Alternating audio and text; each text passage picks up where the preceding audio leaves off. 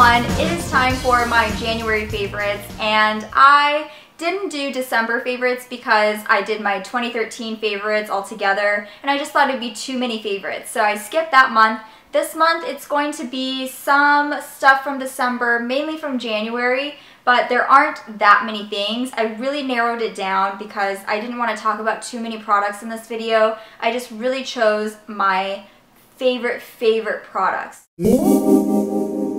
Let's start off with foundation, and my favorite for the last couple months has been the CoverGirl Outlast Stay Fabulous 3-in-1 foundation. I finally decided to get this, and I do have oily skin, so it works out really well. It's a very mattifying foundation, so if you have dry skin, stay away from this product. It does not break me out, which I'm so happy about. That was really the reason why I stayed away from it for so long, but I finally just did it and I'm so happy that I did. I have a video of me reviewing this more in depth and applying it, and I will leave that in the description box if you want to check that out. My next favorite is the Maybelline Instant Age Rewind Eraser for Dark Circles, and this is an amazing under eye concealer. I already had this in the brightener shade, but I wanted to get it in the light shade, and I picked it up and I love this. This is the perfect shade for me. I put it underneath my eyes as well as down my nose and a little bit on my chin, and I love it. It's so creamy, but it lasts all day. The coverage is really good. The next product is a powder, and it's one I just recently did a first impression on,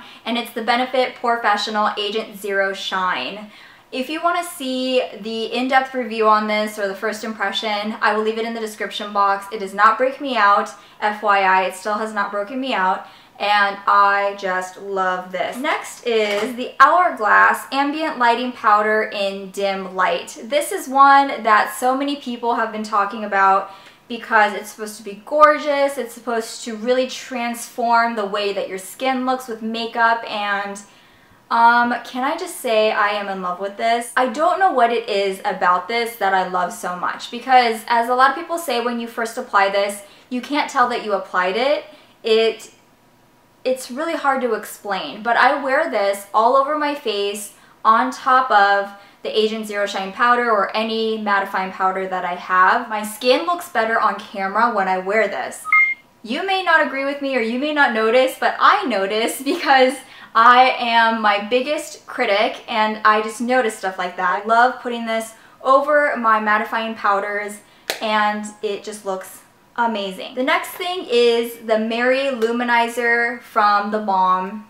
I finally got this as well. I didn't go on Outlook for a long time, but I finally did, and the Balm was having a sale. And this was only, I think, $10, but it's a lot more than that usually. This product is fantastic as a highlight. I'm actually not wearing it right now. I just realized that.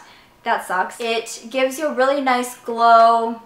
It is very pigmented. The next thing is also from the Balm, and this is funny because I wasn't supposed to get this. By the way, this is the Hot Mama blush. When Outlook had that sale with the Balm, I wanted the Mary Luminizer highlighter and the, what is it called? The Nude palette is the one that I wanted because that was on sale and it was only like $10. So I ordered those things and inside was this. It's not even close. It's not like they gave me a different palette, they gave me a completely different product. So I called them and they couldn't, give me the actual product that I wanted, and they just said, oh, but you can keep the blush. I was like, okay, well, I got a blush that I wasn't going to try before. I should try it out because I love blush. Guess what? It is in my favorites video because I love it. It is this peachy golden delight. It kind of reminds me of NARS Orgasm, but better, more pigmented.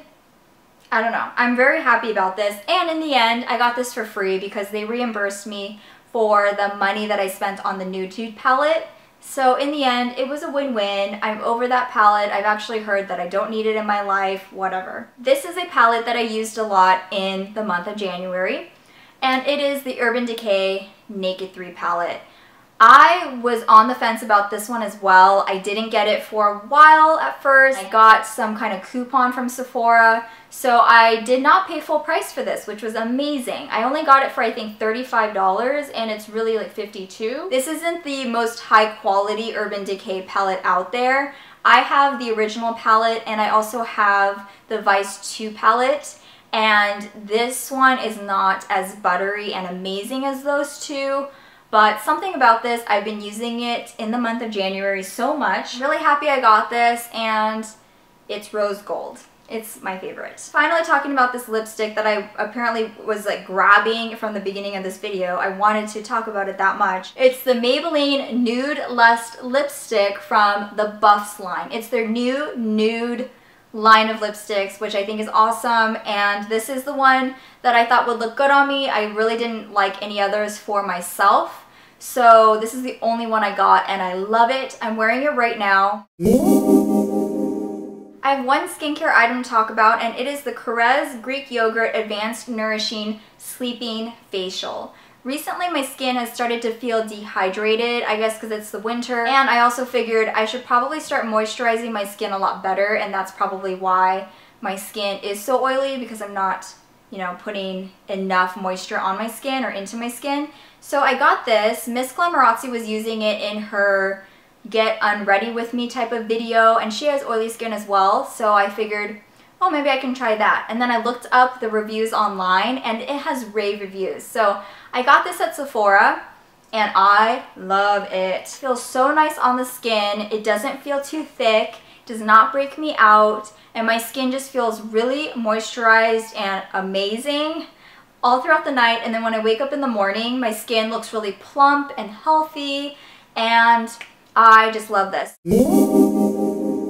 An amazing moisturizer for my hair has been the Macadamia Natural Oil Deep Repair Mask. So up until the last few days, I had an ombre going on in my hair, and recently I did dye it back to my natural color.